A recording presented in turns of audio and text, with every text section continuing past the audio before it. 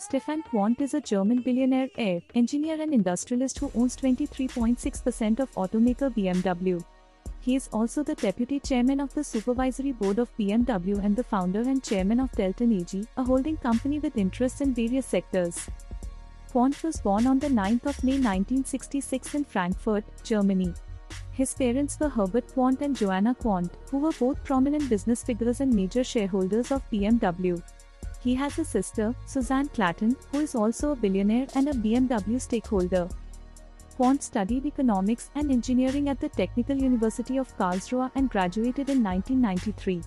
He then worked for the Boston Consulting Group in Munich and for Datacard Group in Hong Kong as a marketing manager.